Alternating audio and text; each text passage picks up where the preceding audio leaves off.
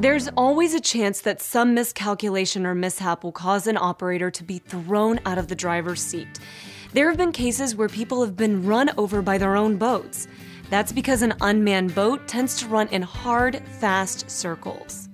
So all boats and personal watercraft now have an emergency ignition safety switch. The switch has a lanyard with a clip on the end. You just attach the clip to your wrist or your life jacket. Then if you're thrown out of your seat, the lanyard is pulled from the switch, which cuts off the engine. Remember, the safety switch only works if you do your part, so clip it on.